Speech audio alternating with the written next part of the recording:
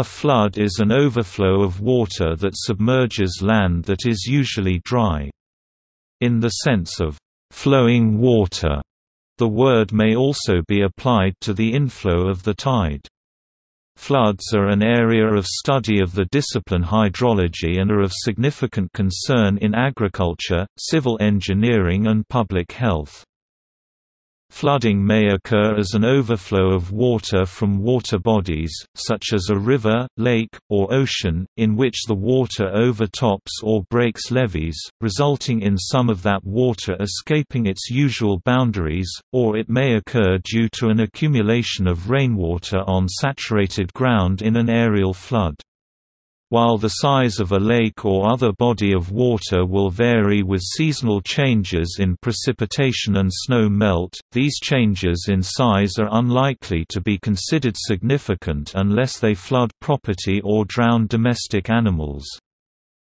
Floods can also occur in rivers when the flow rate exceeds the capacity of the river channel, particularly at bends or meanders in the waterway. Floods often cause damage to homes and businesses if they are in the natural floodplains of rivers. While riverine flood damage can be eliminated by moving away from rivers and other bodies of water, people have traditionally lived and worked by rivers because the land is usually flat and fertile and because rivers provide easy travel and access to commerce and industry. Some floods develop slowly, while others such as flash floods can develop in just a few minutes and without visible signs of rain.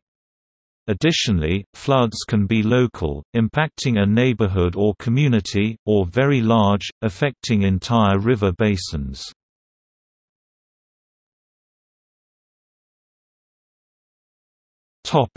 Etymology. The word «flood» comes from the Old English flod, a word common to Germanic languages, compare German flute, Dutch vloed, from the same root as is seen in flow, float, also compare with Latin fluctus, flumen.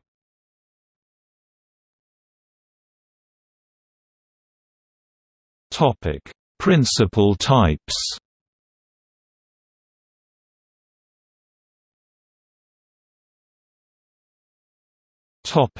Areal. Floods can happen on flat or low-lying areas when water is supplied by rainfall or snowmelt more rapidly than it can either infiltrate or run off.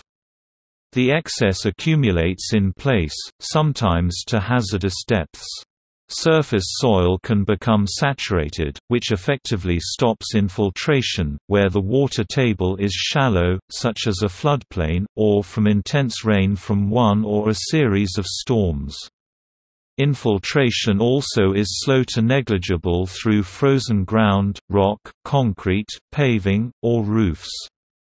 Areal flooding begins in flat areas like floodplains and in local depressions not connected to a stream channel, because the velocity of overland flow depends on the surface slope. Endorheic basins may experience areal flooding during periods when precipitation exceeds evaporation.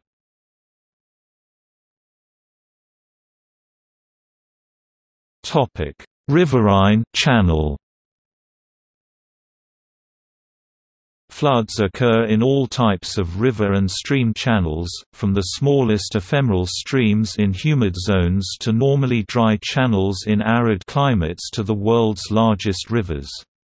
When overland flow occurs on tilled fields, it can result in a muddy flood where sediments are picked up by runoff and carried as suspended matter or bed load.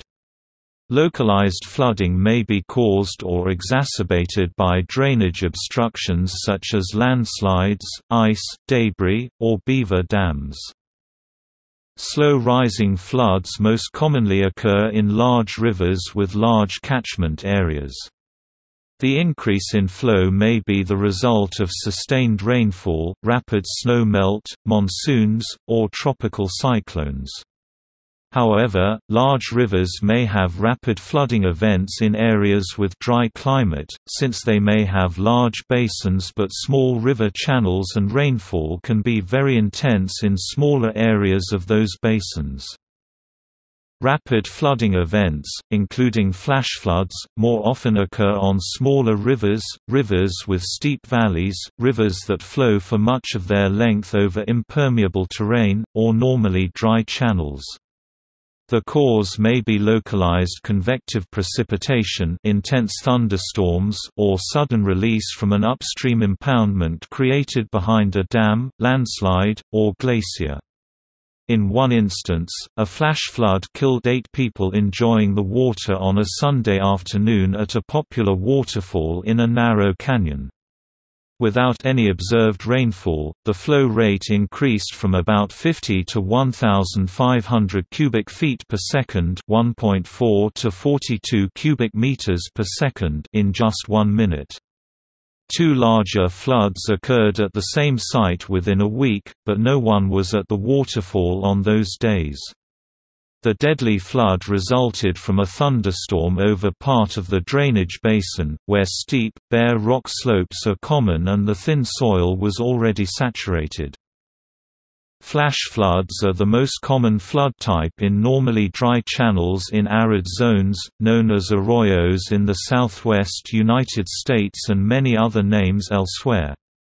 In that setting, the first flood water to arrive is depleted as it wets the sandy stream bed. The leading edge of the flood thus advances more slowly than later and higher flows. As a result, the rising limb of the hydrograph becomes ever quicker as the flood moves downstream, until the flow rate is so great that the depletion by wetting soil becomes insignificant.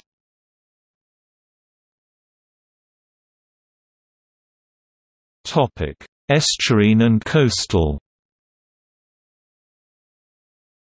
Flooding in estuaries is commonly caused by a combination of sea tidal surges caused by winds and low barometric pressure, and they may be exacerbated by high upstream river flow. Coastal areas may be flooded by storm events at sea, resulting in waves overtopping defenses, or in severe cases by tsunami or tropical cyclones. A storm surge, from either a tropical cyclone or an extratropical cyclone, falls within this category. Research from the NHC National Hurricane Center explains, storm surge is an abnormal rise of water generated by a storm, over and above the predicted astronomical tides. Storm surge should not be confused with storm tide, which is defined as the water level rise due to the combination of storm surge and the astronomical tide. This rise in water level can cause extreme flooding in coastal areas, particularly when storm surge coincides with normal high tide, resulting in storm tides reaching up to 20 feet or more in some cases.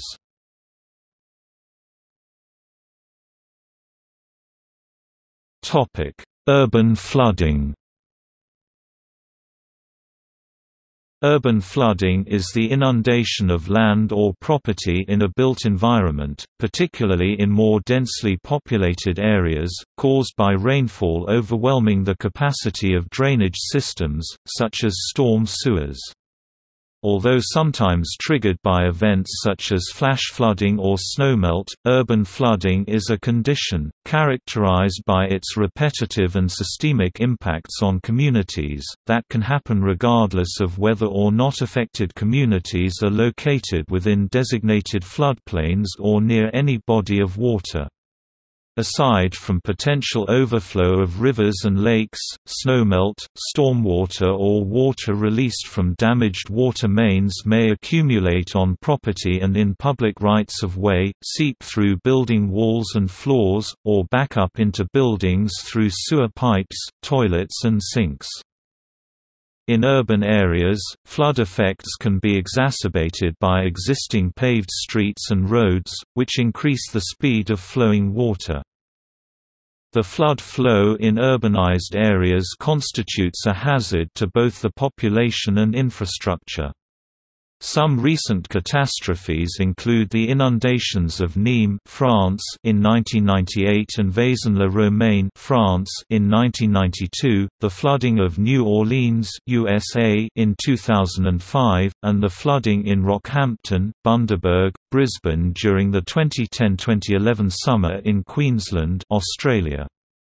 Flood flows in urban environments have been studied relatively recently despite many centuries of flood events. Some recent research has considered the criteria for safe evacuation of individuals in flooded areas.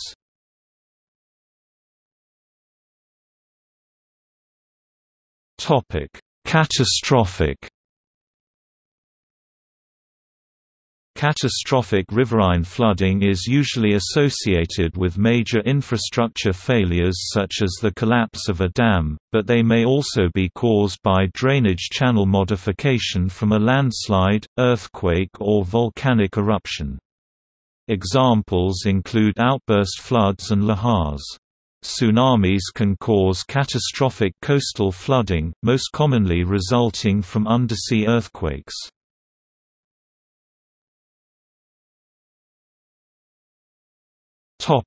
Causes.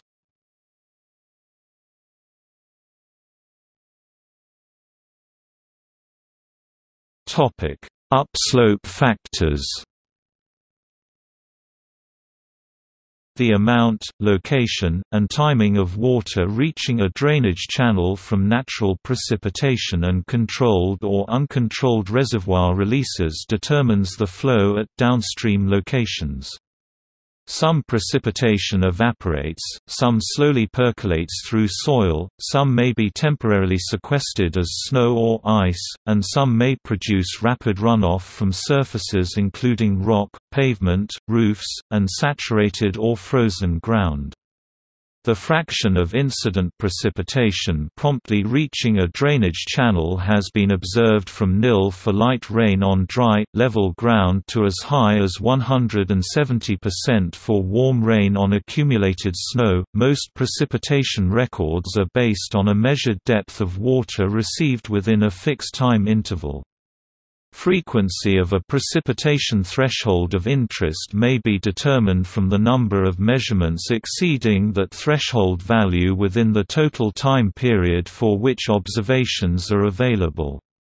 Individual data points are converted to intensity by dividing each measured depth by the period of time between observations. This intensity will be less than the actual peak intensity if the duration of the rainfall event was less than the fixed time interval for which measurements are reported. Convective precipitation events, thunderstorms, tend to produce shorter duration storm events than orographic precipitation. Duration, intensity, and frequency of rainfall events are important to flood prediction.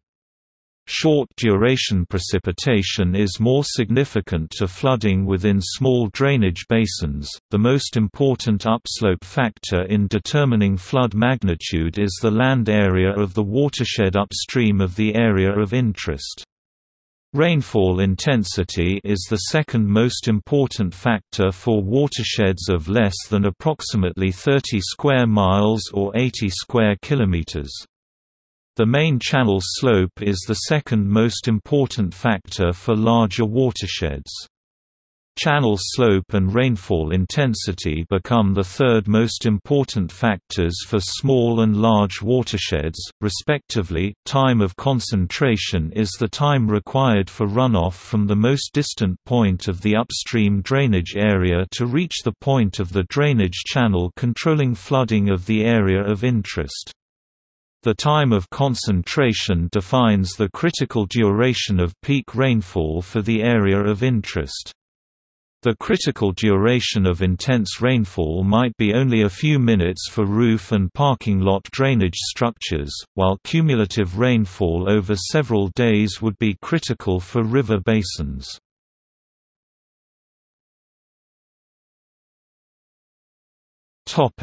Downslope factors. Water flowing downhill ultimately encounters downstream conditions slowing movement. The final limitation in coastal flooding lands is often the ocean or some coastal flooding bars which form natural lakes. In flooding low lands, elevation changes such as tidal fluctuations are significant determinants of coastal and estuarine flooding. Less predictable events like tsunamis and storm surges may also cause elevation changes in large bodies of water. Elevation of flowing water is controlled by the geometry of the flow channel and, especially, by depth of channel, speed of flow and amount of sediments in it. Flow channel restrictions like bridges and canyons tend to control water elevation above the restriction. The actual control point for any given reach of the drainage may change with changing water elevation, so a closer point may control for lower water levels until a more distant point controls at higher water levels. Effective flood channel geometry may be changed by growth of vegetation, accumulation of ice or debris, or construction of bridges, buildings, or levees within the flood channel.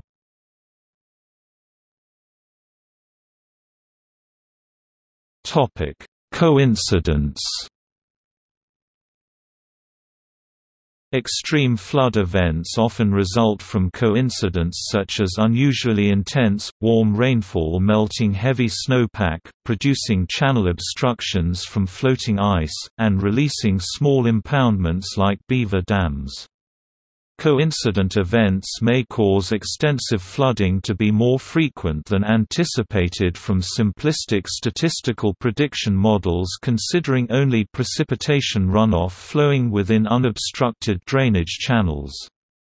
Debris modification of channel geometry is common when heavy flows move uprooted woody vegetation and flood damaged structures and vehicles, including boats and railway equipment.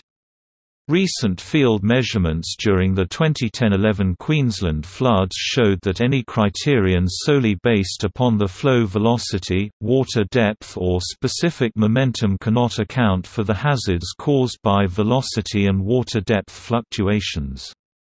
These considerations ignore further the risks associated with large debris entrained by the flow motion. Some researchers have mentioned the storage effect in urban areas with transportation corridors created by cut and fill. Culverted fills may be converted to impoundments if the culverts become blocked by debris, and flow may be diverted along streets.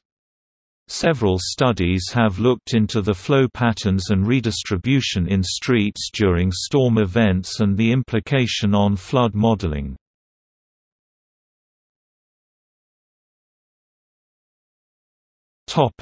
Effects.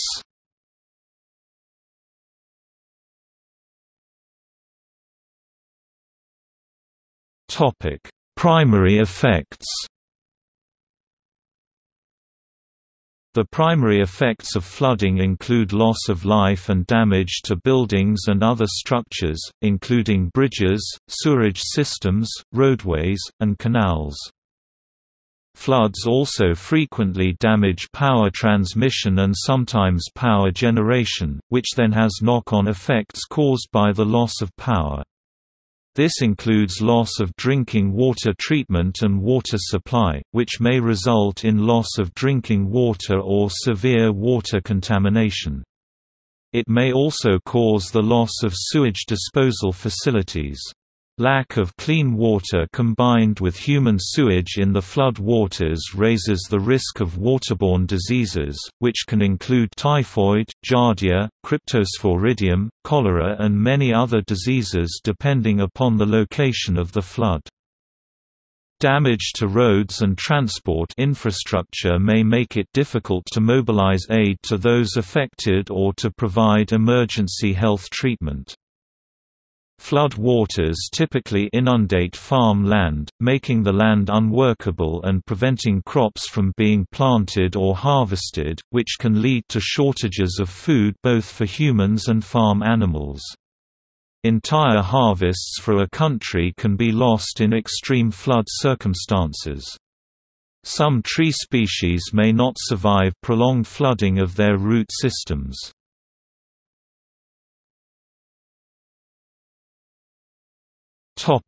Secondary and long-term effects.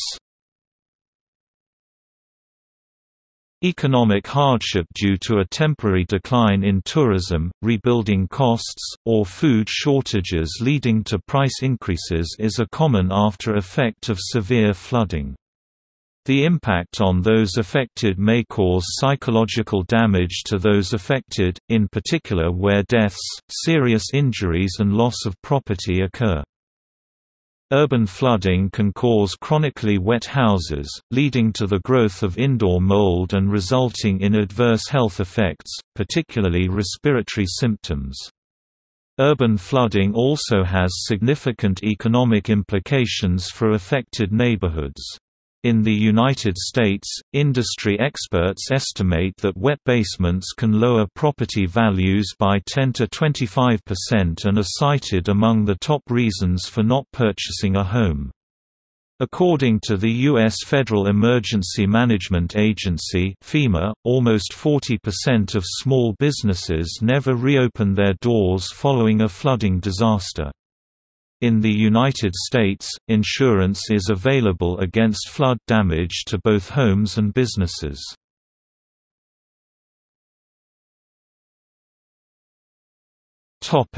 Benefits.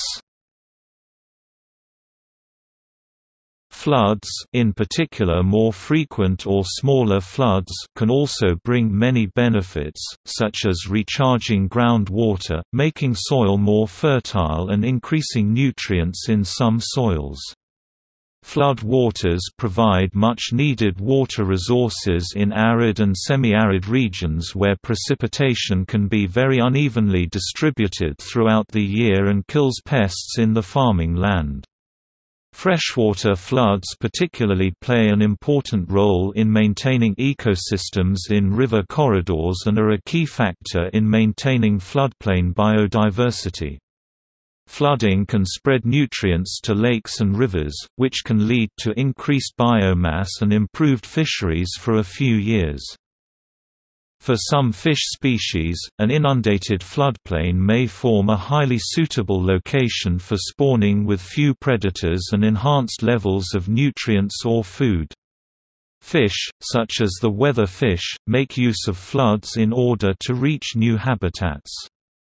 Bird populations may also profit from the boost in food production caused by flooding. Periodic flooding was essential to the well-being of ancient communities along the Tigris-Euphrates rivers, the Nile River, the Indus River, the Ganges and the Yellow River among others.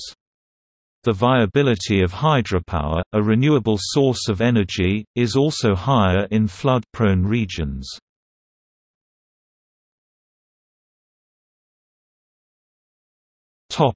Flood safety planning. At the most basic level, the best defense against floods is to seek higher ground for high-value uses while balancing the foreseeable risks with the benefits of occupying flood hazard zones. Critical community safety facilities, such as hospitals, emergency operations centers, and police, fire, and rescue services, should be built in areas least at risk of flooding. Structures, such as bridges, that must unavoidably be in flood hazard areas should be designed to withstand flooding.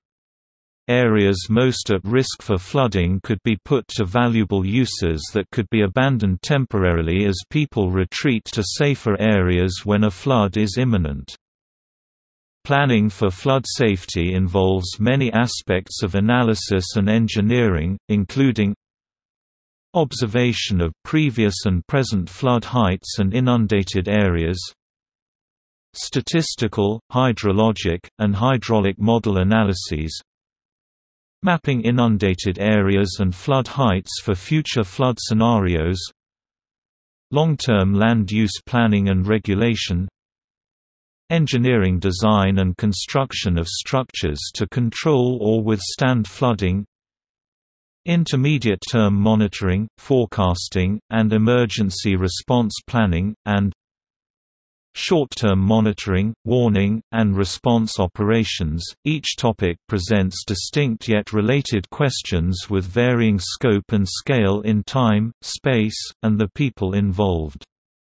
Attempts to understand and manage the mechanisms at work in floodplains have been made for at least 6 millennia. In the United States, the Association of State Floodplain Managers works to promote education, policies, and activities that mitigate current and future losses, costs, and human suffering caused by flooding and to protect the natural and beneficial functions of floodplains, all without causing adverse impacts.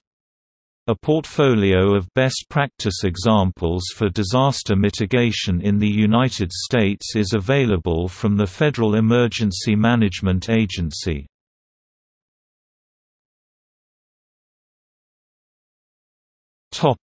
Control. In many countries around the world, waterways prone to floods are often carefully managed. Defenses such as detention basins, levees, bunds, reservoirs, and weirs are used to prevent waterways from overflowing their banks.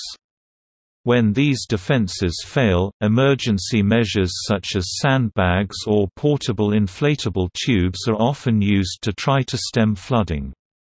Coastal flooding has been addressed in portions of Europe and the Americas with coastal defenses, such as sea walls, beach nourishment, and barrier islands.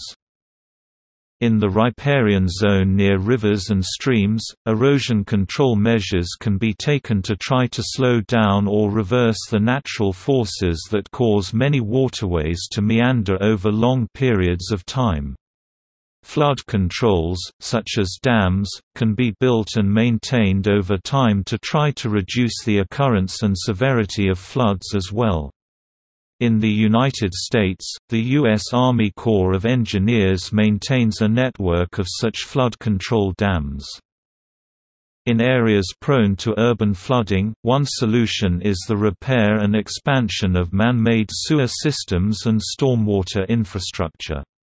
Another strategy is to reduce impervious surfaces in streets, parking lots and buildings through natural drainage channels, porous paving, and wetlands, collectively known as green infrastructure or sustainable urban drainage systems (SUDS). Areas identified as flood-prone can be converted into parks and playgrounds that can tolerate occasional flooding.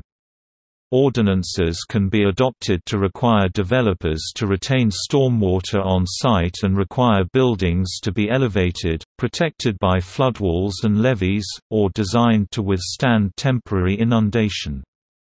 Property owners can also invest in solutions themselves, such as re-landscaping their property to take the flow of water away from the building and installing rain barrels, sump pumps, and check valves.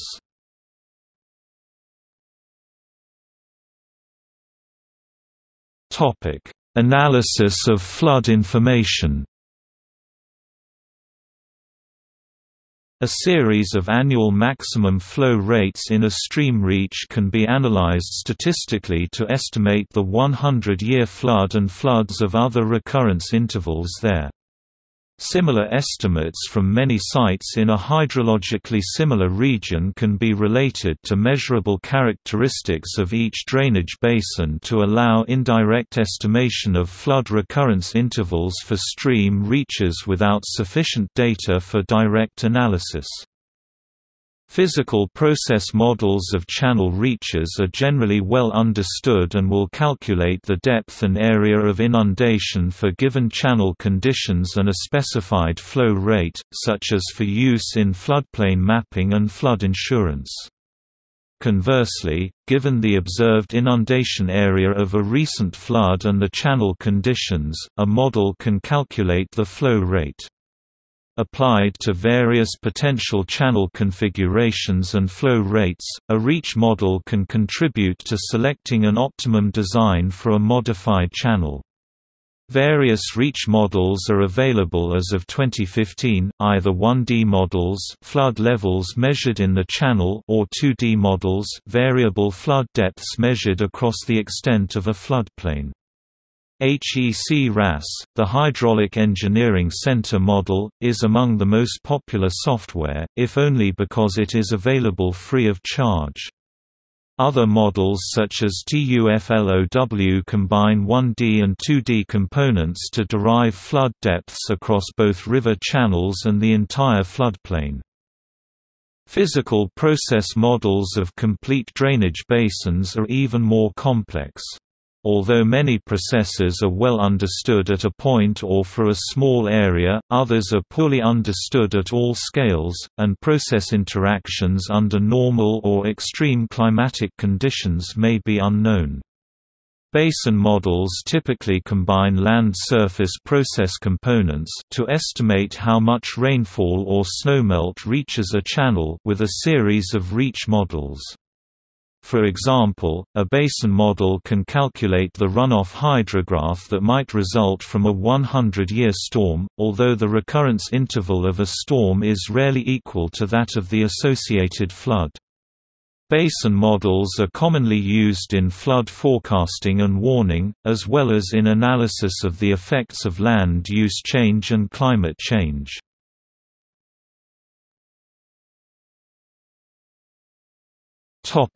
Flood forecasting. Anticipating floods before they occur allows for precautions to be taken and people to be warned so that they can be prepared in advance for flooding conditions. For example, farmers can remove animals from low-lying areas and utility services can put in place emergency provisions to re-route services if needed. Emergency services can also make provisions to have enough resources available ahead of time to respond to emergencies as they occur. People can evacuate areas to be flooded. In order to make the most accurate flood forecasts for waterways, it is best to have a long-time series of historical data that relates stream flows to measured past rainfall events. Coupling this historical information with real-time knowledge about volumetric capacity in catchment areas, such as spare capacity in reservoirs, ground water levels, and the degree of saturation of area aquifers is also needed in order to make the most accurate flood forecasts. Radar estimates of rainfall and general weather forecasting techniques are also important components of good flood forecasting. In areas where good quality data is available, the intensity and height of a flood can be predicted with fairly good accuracy and plenty of lead time.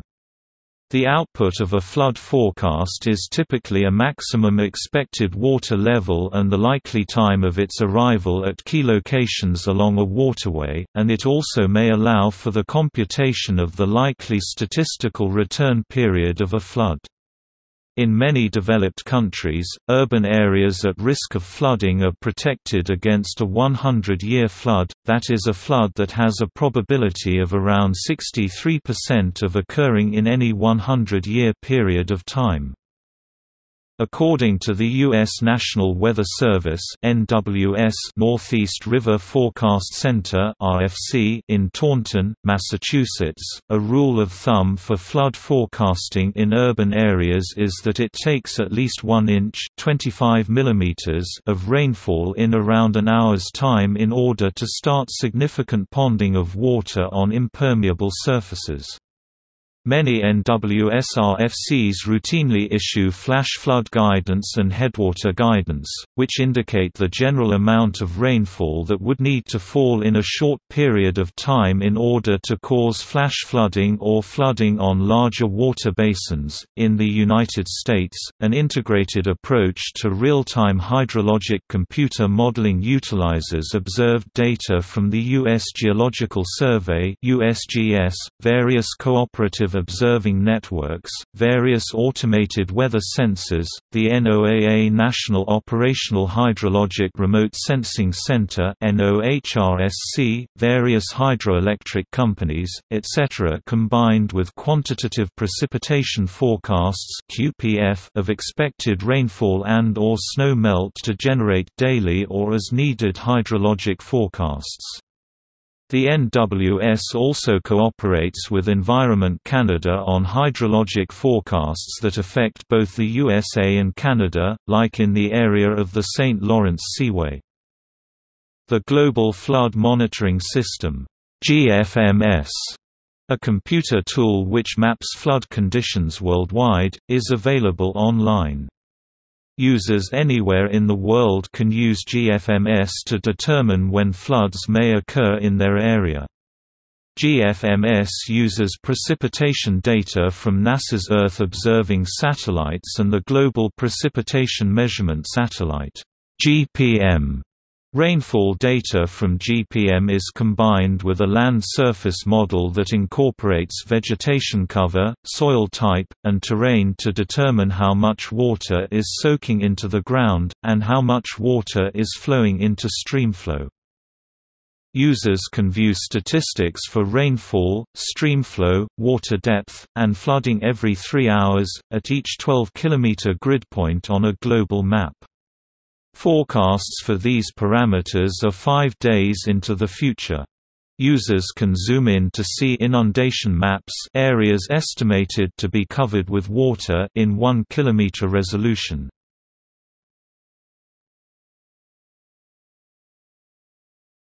Topic: Deadliest floods.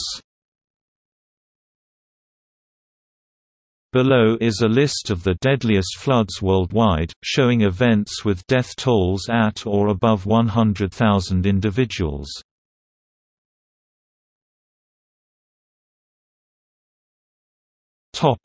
In myth and religion. Flood myths, great, civilization-destroying floods, are widespread in many cultures. Flood events in the form of divine retribution have also been described in religious texts. As a prime example, the Genesis flood narrative plays a prominent role in Judaism, Christianity and Islam. See also